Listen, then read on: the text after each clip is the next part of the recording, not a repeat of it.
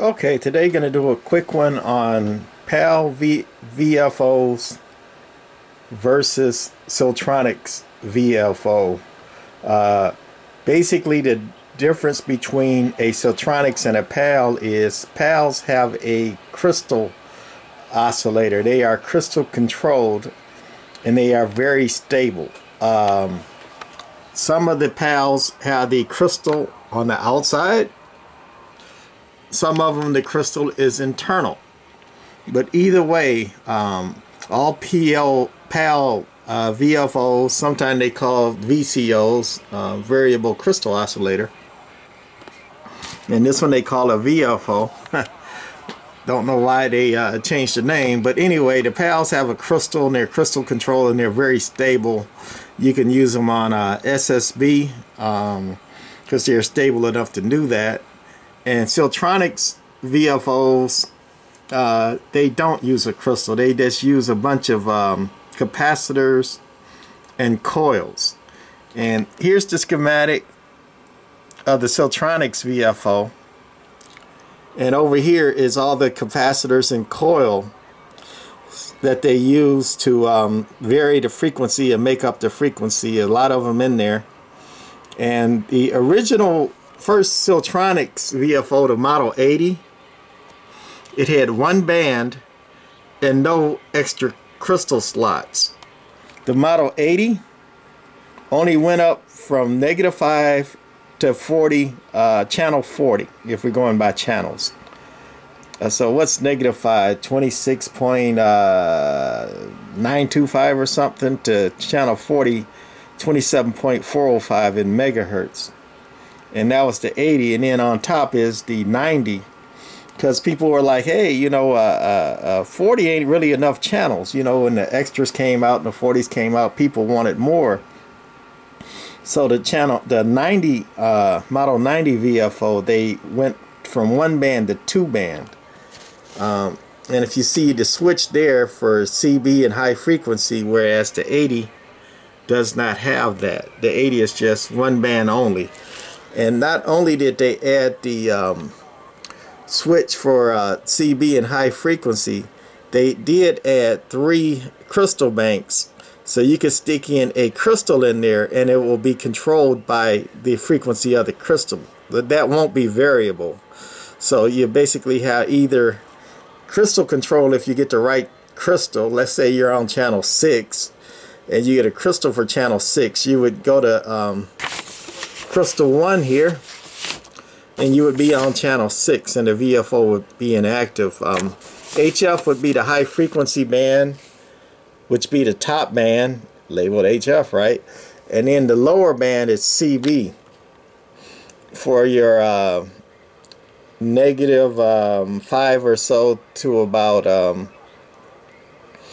channel 40 on the lower band. And again, with the extended band, which the 80 doesn't have, but the HF, you would go from about 35 to channel 90 on the Siltronix VFOs. However, the Siltronix VFOs, again, were not crystal controlled, so they drifted. They were okay to use on AM, you know, if you had a good one, but on sideband they drifted enough where it would throw you off. You're always fine-tuning on sideband, so they weren't really good on sideband. However, the PAL VFOs with the crystal control was great on sideband, but they have a limitation too. There's only so much variance that you can move a crystal. Hence that on all the PAL VFOs there's only one band, because you can move the crystal only so far. And with the original PAL VFOs, the first versions, they only went from channel -2 to about channel 36. That was it. That was their full range. So when people bought VFOs, they're like, hey, I want to go further than that. You know, especially the 40 channels coming out and people are going to 38 sideband or 45 sideband. You know, people are like, hey, I want more. I want the uppers. So what PAL did, since you couldn't move that crystal very far, you know, that's just electronically very hard to do is to move a crystal, you know, like 50 or 100 channels off its frequency. So what PAL did was, in the later versions, they just moved the frequency up. So instead of starting at -2, if you bought a later version of the PAL, it would start at -12. That's as low as you could go with the VFO, and it would go up to channel 55 in the later versions.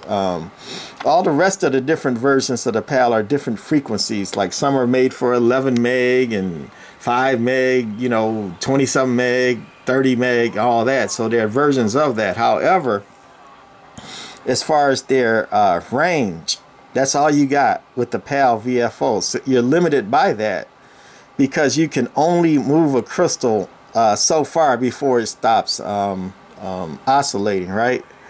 There's the crystal in the PAL VFO schematic, and that's the PAL VFO schematic.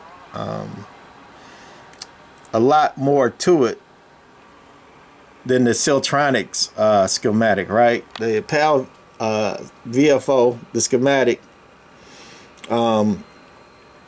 it regulates the voltage just with Zener diodes, so it's very regulated voltage on the power supply, and crystal controlled, you know, bunch of controlled oscillators in it, where the Siltronix, just, you know, basic stuff, right?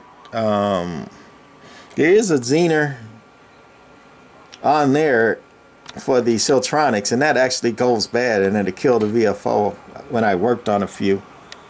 And then all these caps to move the frequency, especially on the one with the dual band. But other than that, not that much to it. A couple oscillators, not nearly as complicated as the PAL VFO. So to wrap it up, PAL VFOs, very stable, limited range. Siltronix VFOs, okay for AM, not good for SSB, and a pretty wide range. And then, since I couldn't find one handy, they also made the Glen VFO back in the day. The Glen VFO had a bunch of coils and caps and had band switches in it. And the Glen VFO could work on just about any frequency from 5 to 30 megahertz. So you could you didn't need a specific model of the Glen.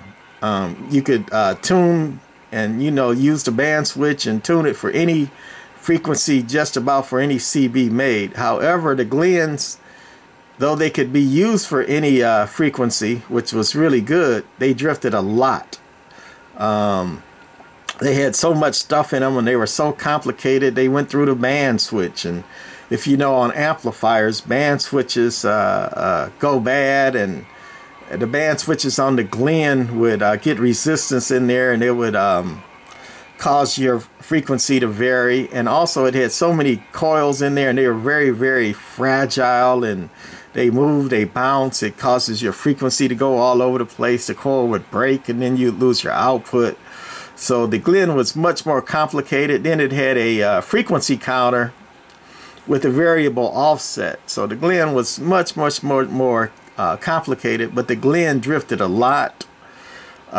It broke a lot, but when it was working, it was a great VFO for AM, even though it drifted some. And on SSB, a Glen VFO was useless, pretty much as it stood. It was just too much going on, and it drifted a lot for SSB. But anyway, that's going to be it for this one. PAL VFOs, very stable, crystal control, not a lot of bandwidth. And then the Siltronix VFO, decent bandwidth, one band, you know, not programmable like the Glen, but Siltronix tend to drift some. Okay on AM, not SSB. This one will work on SSB, but you don't get a lot of channels. The Glen, you get a ton of channels, and can go with any radio you want, but it drifts a lot, and it's very complicated, hard to work on. All right, that's it for this one. Bye.